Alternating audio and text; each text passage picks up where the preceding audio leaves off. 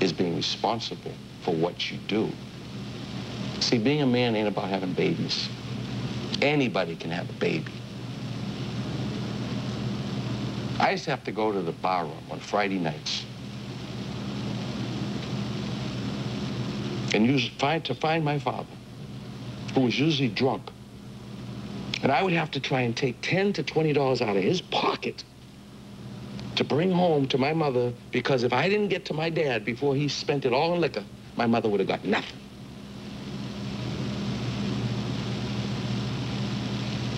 A man takes care of his family. I'm enjoying this year. I mean, even though it doesn't look like it a lot of times, I am really enjoying this year. I'm enjoying the kids and the challenges, and there are a lot of challenges. I've got to deal with that, and I've got to live with that, and I've got to, at some point in time, probably accept it, and I haven't totally yet. When we stand around, you guys think you're nice and you go one-on-one, you suck. You suck. But when you play 5-on-5 and you move the ball and you screen and you got people moving, you're good. You're very good. Kids are so fragile. The teams are, I mean, they're really fragile that things can change like in a minute. One game can turn a whole season around. As high as a team can go, they can go that low.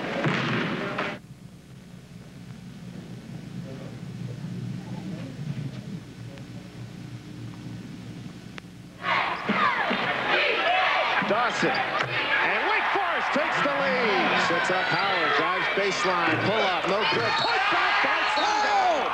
Look out! Ahead to Howard. Howard for the jam. A 14-0 run by the Demon Deacons. No matter what defense we're in, you should know what we're playing and do it to the best of your ability. If you're tired, come out the game. I don't want to hear that this don't work. Everything works if you work hard. Work hard. You're tired, come out the game. Let me just say this, Dermot. If you hear anybody say anything doesn't work, we're getting rid of their ass. We're getting rid of them. They ain't gonna be on this team. You hear me?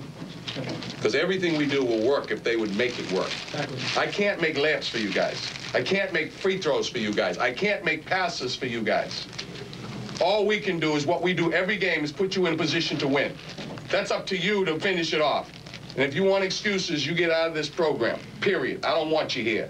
If I tell you to go out there naked, that works. You do it, and you do it right. Look up at the board and keep your eyes on the board.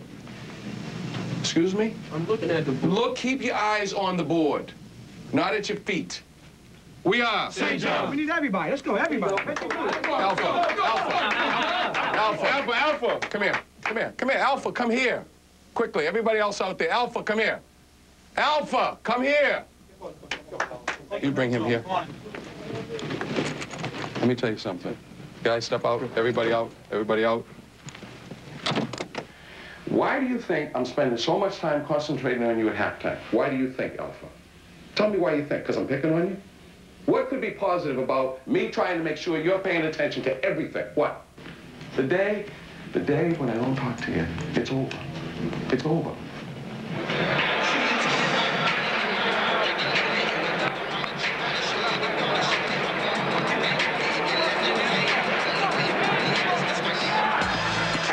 Change of pace inside. Left-hand delivery.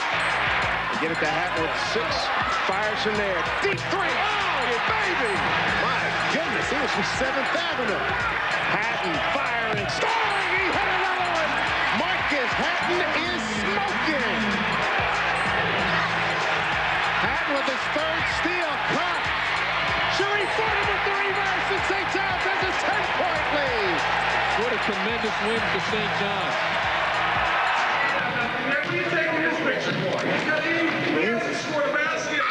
I watched it. I didn't see him score either, but he won lotto. The people that guard him today, they were scared of him. For what reason, I don't know, because he's soft as cake, man. I don't believe that. Oh, Keith!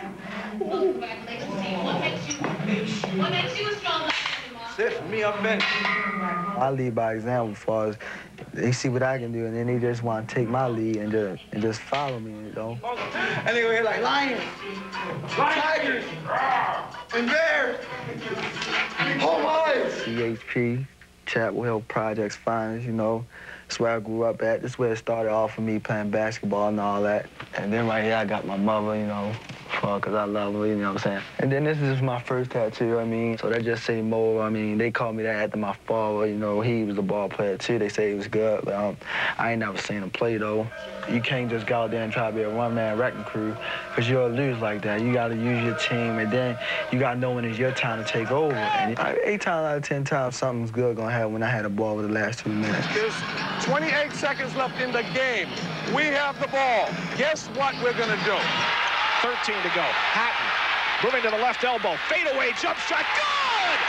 And St. John's wins the ball game. A couple months ago, came to my office and said, Coach, he said, you know, did you ever consider kicking me out of practice? Why don't you kick me out of practice? No, it's true. And you're full. Seriously, why don't you kick me out of practice? Because if I'm not working hard enough, kick me out of practice. The message I got from that was, Coach, you got to be harder on me. That's what the great ones say, and that's what they mean, and that's what they do. You got to be harder on me, not easier on me because I'm the best. I want to be better, and that's what we all have to do. It's a very special Christmas. I'd just like to thank God for all the blessings that he's bestowed upon us. May the food that we eat give us the strength to continue to do the work that we were sent here to do. And a special prayer, a special thank you for the person that prepared the food. As always, a wonderful meal. And family, it's great to be here. Amen. Let's work, fellas. Let's work. Time to work. Time to work. Come on, Anthony. They're with him. Here we go.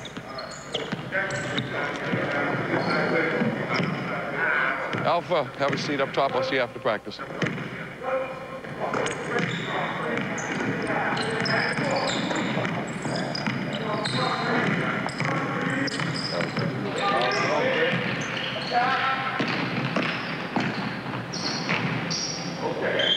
I'm different, and it's always been like that wherever I go. I'm just the type of person, I'm not afraid to be me. I've always just been the type of player that I need to be able to just be creative. I'm not a role player. I don't feel like I'm a role player, you know what I'm saying? I know I have the ability to be great, you know? And some people may be satisfied with or content with that, but I'm not. Alpha, that's Marcus. You caught, right, the ball was swung. You caught the ball. If you attacked here, you might have had that or him. You want to get him the ball, attack, and then you can get him the ball. But in the meantime, you may have something on the attack. You're not ball faking, you're attacking on that. Alfred has great physical gifts. It's not about the physical gifts. It's about taking those gifts and using them. And it's about really becoming a student of the game and finding a way to do what's expected of you so you can also do what you do. All right, I'm just going to say this, and I'm going to leave it here. See, one of the reasons why you don't pass the ball more is because your head and eyes don't see people. Now, the casual observer, and myself included sometime, okay, and now I'm starting to believe it's not because you're a hog, it's because you don't see people. Anybody that watched you play, including the opposition, is going to think that you don't want to pass it. So you got to start to see the whole floor, and the only way you're going to do that is if you see the rim and everything out from there. Attack Alpha! Now, good. There you go. That's the way to play basketball. It's a challenge because he is so talented. So I'm not going to give up on him. I hope he doesn't give up on himself or his team. I'm hoping and praying that Alpha gets it.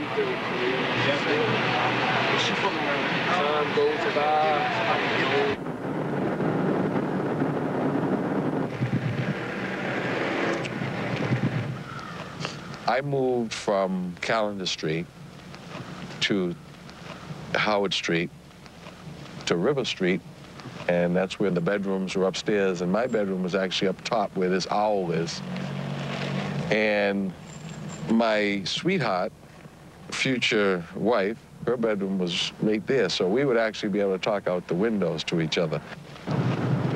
I want you to imagine it's 1956. There used to be bleachers along here where all the guys in the neighborhood would, the older people would be out gambling, you know, throwing dice and playing cards. And at night, you know, everybody would sit out here and tell lies and stories. And then they'd play, then the basketball courts were on the other side of the bleachers, and those are the courts. And right there was the last house that my dad lived in. He actually died in that house.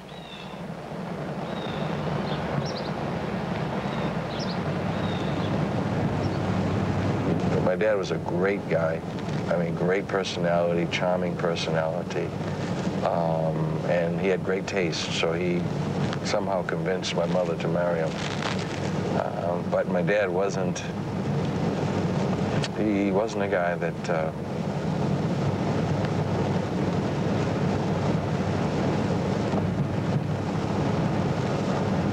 let's see where we go left here.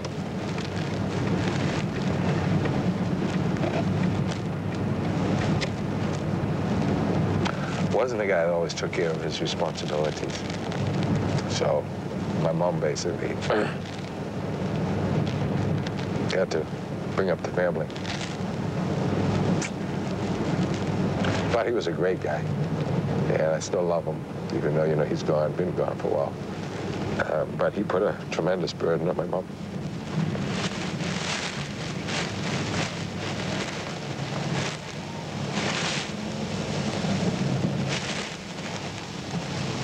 And my mom told me it's okay for grown men to cry, so anyhow, that's that. But we'll get back to that.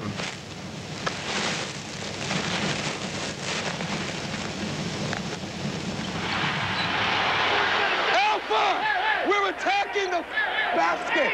Eric, get ahead of the ball, Eric! Sidney in a hurry. Off balance, fires and hit. Come here. Get over here, baby. You know, you're a liar. You're lying to me. You told me you care about this team. Right now, you're being awfully selfish. If I put your ass back in, you better get it done. Right now, you're being very, very selfish. You hear me? You gotta run the team. You gotta be strong. Come on, Baltimore. Yeah, he's ducking, he's looking over his shoulder, trying to find him. Nice feed. Keno with the flush.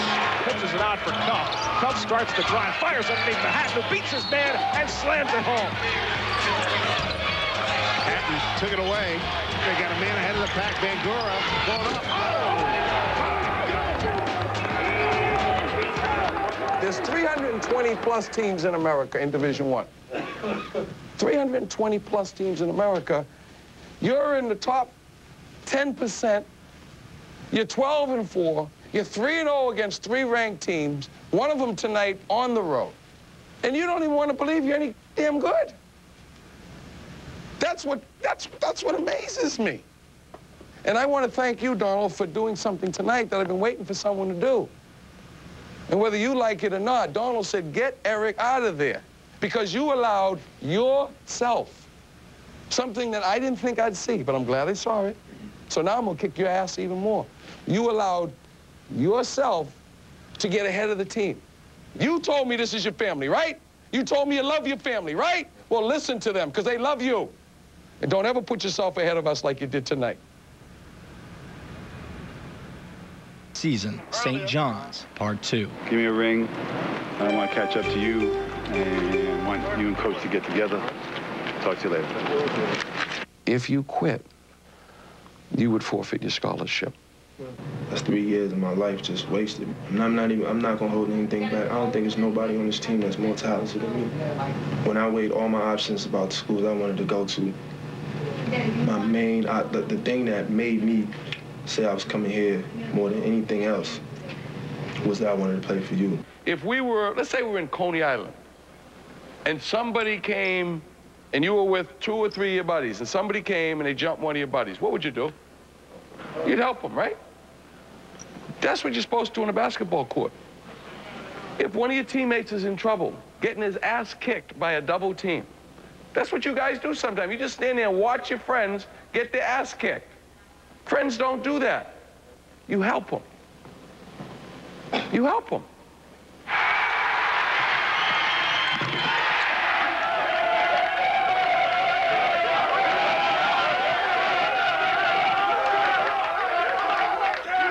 don't want to win, Glove. You don't want to win anymore. You would have took a charge, Glover. You would have led. You would have taken a charge there.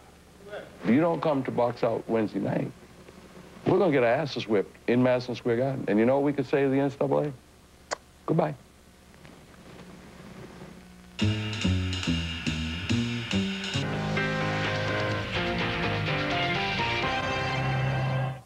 Previously on the season, St. John's Part 1.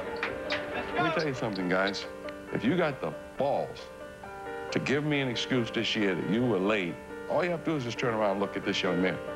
And he's not on scholarship. Not yet. You gotta run the team. You gotta be strong. Come on, Baltimore. You know what, Donnie? I'm going to be one of the last people that's going to give a rat's ass about you. Whether you want to believe that or not, I'm going to be one of the last people that care about what you become. We are St. John. We need everybody. Let's go, everybody. Alpha. Come here, Alpha, come here. I'm not a role player. I don't feel like I'm a role player, you know what I'm saying? Guys, step out. Everybody out. Everybody out. Some people may be content with that, but I'm not. We don't win this game. Our dreams are shattered. That's a team right there, baby. Don't celebrate. This is how we gotta play. Leave it. Go out there and beat Army. It's the purest approach to the game is that you come to the ballpark as a member of the team ready to play. I want you to play basketball. Just play basketball. What a tremendous win for St. John's.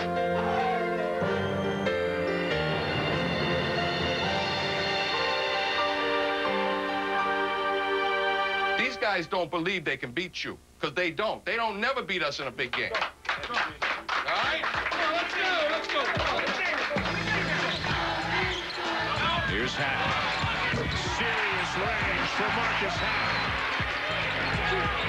Double wing into the middle for Glover. Gets his man. Time out! Will you come on? Glove, come here. This is the time where you make Marcus the player on offense at this end, and then you be the horse inside. Hack who will throw. Past Barnes. Into Glover. Well, the big guy can take a hit. Great play. They lost it. Forget about it. Send it in.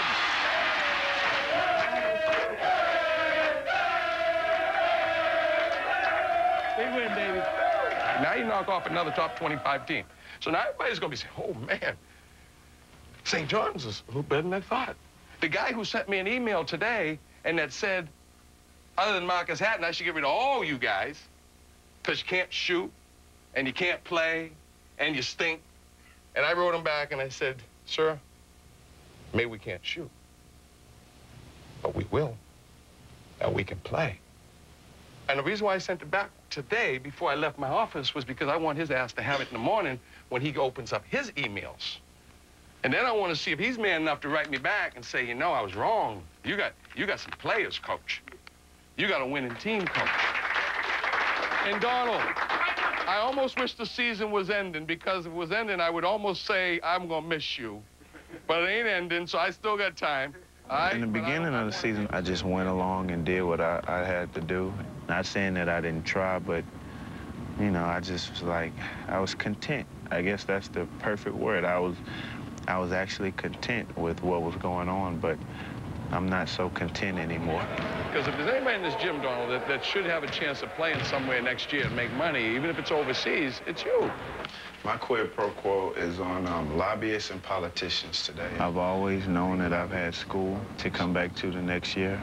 Now it's a different situation. I'll be graduating, and I mean, who knows? I mean, it's real life now. Really, really good. Yeah, nicely done. Oh, good. Nice eye contact and everything over there. Because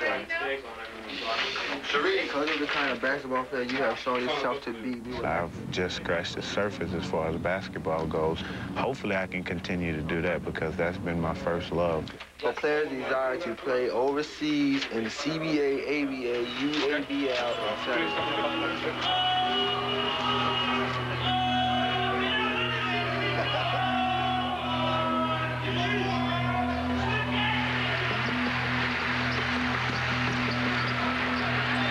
Anderson, left side three, and second.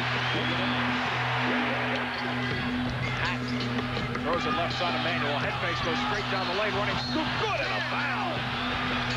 Fordham spin moves in the lane, kick out, set up the 6'9" guy for the three. Here's down the lane.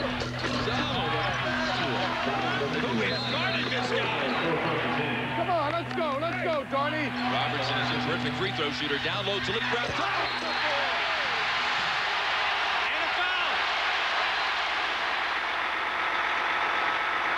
This season is only going to be here for a little bit longer, guys. The 2001-2002 season is going to be over. Even if you win national championship, it's going to be over the first week in April. And when this season's over, we ain't never, ever, ever going to get it back. And I don't want to see us piss it away. We're too good, and I think we got too much going for us to piss it away. We're this close, but as we know, when you're this close, you're also that far away.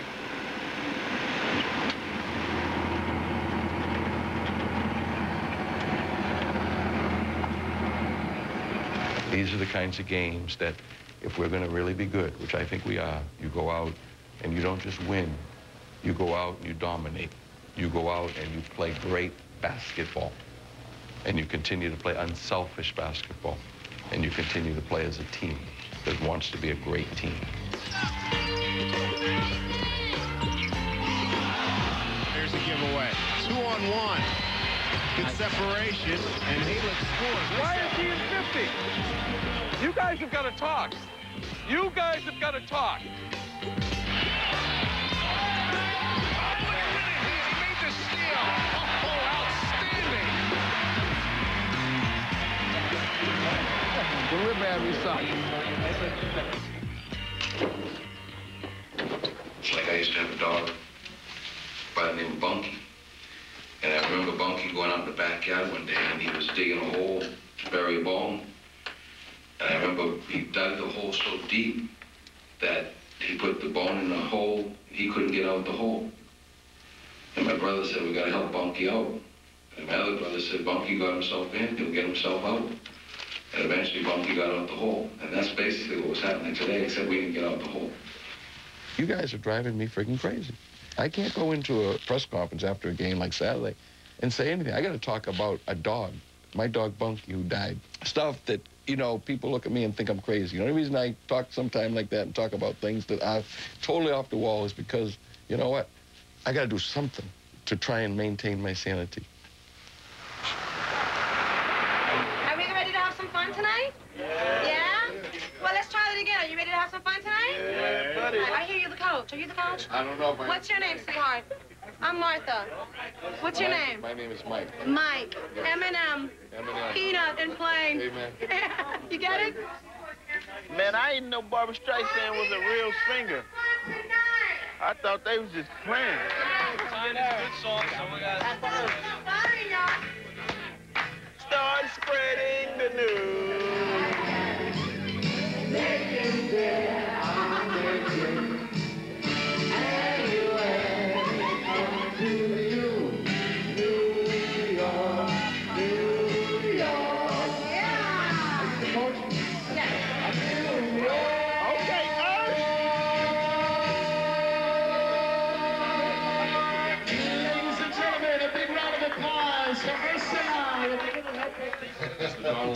Donald, how are you? All right, okay. Donald, how are you, young man? Nice to see you. You know, Mike and I have known each other for about 17 years, and it's been a lot more than just sort of going to games and watching teams grow and come and go. Our relationship has been about what things can we do as men that can transfer to younger people some of the steps along the way that can be helpful.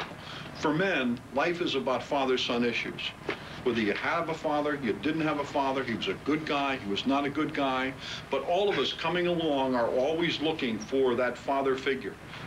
Now, the most important reason I can tell you for listening to John and me is that the things that we're going to talk about are going to make you a better person inside, because they're going to hopefully help you understand that most of the validation that we seek from the outside in the world is going to come from within here, not from outside somewhere else.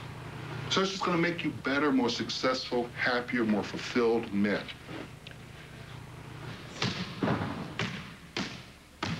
And I mentioned this to Kyle the other day, and I've said this 1,000 times. We are a family, okay? And you do not take family matters, okay, to the outside world. You do not talk about family things to anyone outside of this team. And that particularly applies to the press. So they got people right now, Kyle, thinking that you're a complainer, that you're, you know, basically a guy that's, you know, a little selfish. Don't let the press use you, okay? Because all they would like to write about, if they could, is if they thought that there was a problem. Let's go again. Come on, Kyle. Kyle, why this look? Coach said foul. End of the story. Well, don't give the look. Here we go. Hold up. What the hell was that? You don't want to win. You don't friggin' want to win. You don't want to win, Glove. See, when you were really tough, like when you were younger and you were hungrier, so you're getting comfortable now. You're getting fat mentally. You don't want to win anymore. You would have took a charge, Glover. You would have led. You would have taken a charge there.